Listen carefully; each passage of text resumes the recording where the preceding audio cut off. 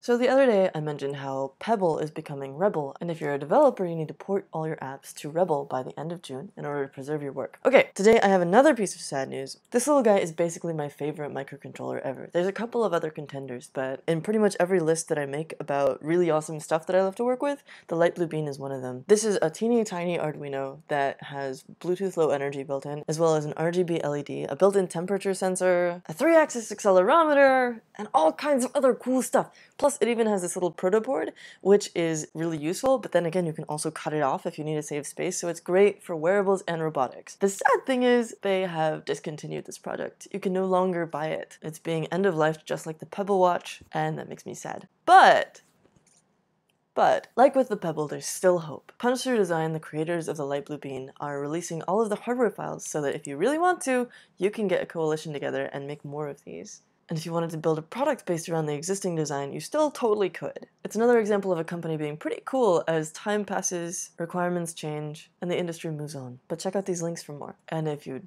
do create a replacement, drop me a line at alex@Hackster.io, and you will be rewarded with many smiles.